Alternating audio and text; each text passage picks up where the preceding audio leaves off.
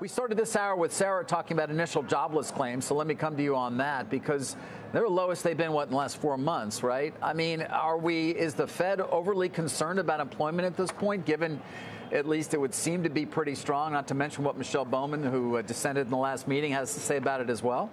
No, the UI claims, we got to step back, abstract from the seasonal adjustment issues. They were a bit, you may recall, if you go back a couple months ago, maybe even a month ago, they felt on the high side of what everyone was comfortable with, and now they're kind of on the low side. This just goes to the so-called residual seasonality created by the pandemic. So if you cut through that, it feels like we're a rock solid, 225, 230, that's very consistent with an economy, that a job market that's going to continue to create jobs. But the concern is that businesses have pulled back on their hiring, no doubt about that. They've cut back on hours that people are working. They've cut back on temp jobs. And all of those things suggest that, businesses have turned more cautious here.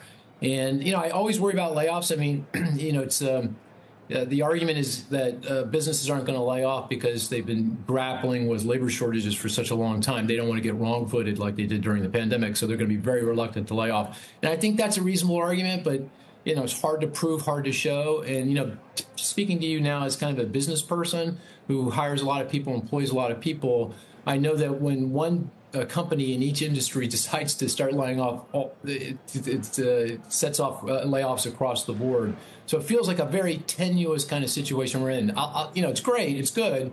Economy still remains resilient. We're still creating jobs, but it feels like a resilient, kind of a tenuous resilience. If that makes any sense.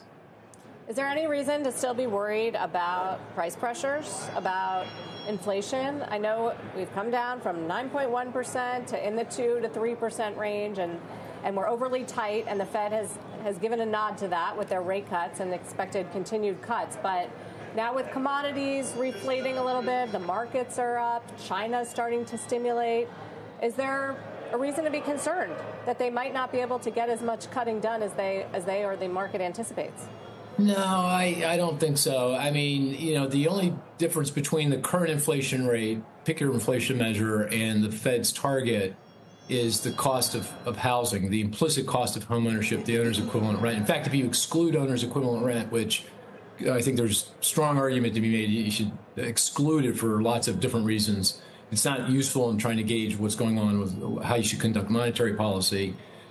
Inflation is below target. It's been consistently below target. I mean, it's like 1.6% year over year. It's been that way for more than a year. So if anything, it feels like we're on the soft side of inflation, not the high side. And given the labor market, given the slowing in growth, I think I'm not overly worried about the job market at this point, particularly given the Fed cuts, and I'm not overly worried about inflation. It feels like we're right where we want to be at this point.